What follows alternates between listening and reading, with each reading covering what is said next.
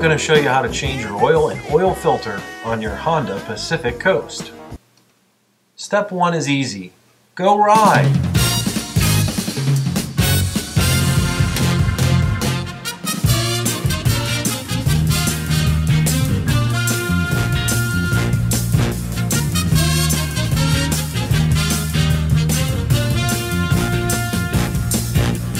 When your ride's over, it's time to gather the materials that you'll need for the job.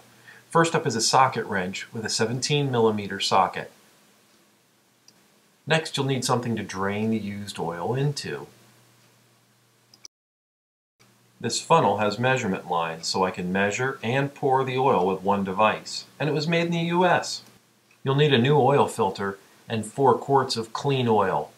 You'll probably also need a t-shirt or rag to clean up. Begin by putting the bike up on the center stand. The only plastic you have to remove on your bike is the side panel, which you'd normally use to check your oil.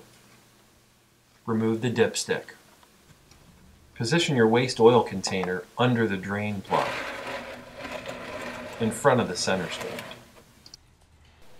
Underneath the bike and towards the front, you'll see a 17mm drain plug. Loosen the plug. Make sure your socket wrench is set correctly. Loosen the plug.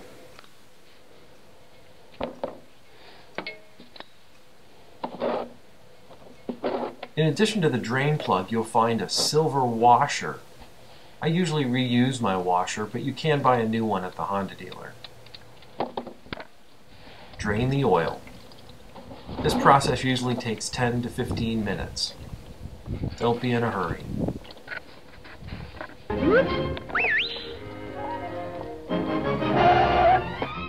What's your hurry, boys?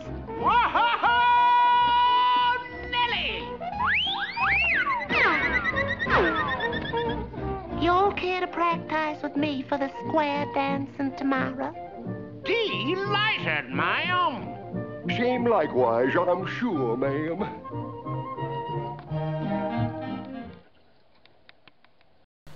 Reposition your oil container so that it's underneath the oil filter. Put your side stand down, and behind the side stand is your oil filter. Loosen it until the oil spills all over your exhaust pipe. This is actually normal.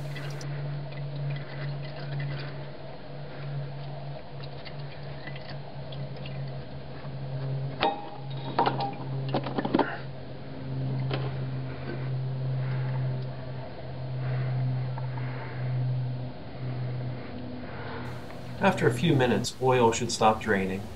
Wipe everything with a rag, including the exhaust pipe.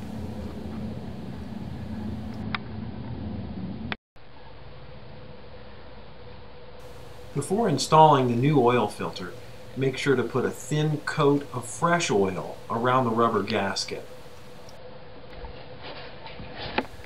Install the new oil filter. I usually hand tighten mine and have never had a leak.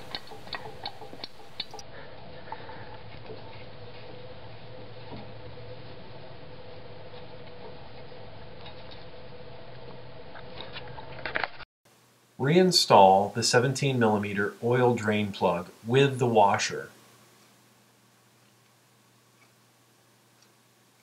Once you've hand tightened the bolt, tighten it up further with your 17mm socket wrench, or a torque wrench if you have one.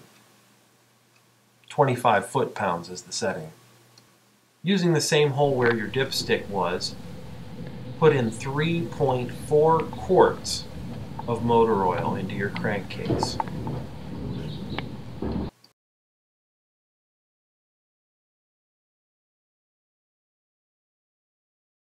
When you've added 3.4 quarts of oil, put your dipstick back in, start your bike up, and let it idle for a minute or two. Check for oil leaks around the drain plug and the oil filter. Lastly, remove your dipstick, wipe it off, and put it back into the hole without actually screwing it in. Now check your dipstick. You want the oil to be at the top of the hatch marks. Take a 10 or 15 minute ride, check for any leaks, and you are done.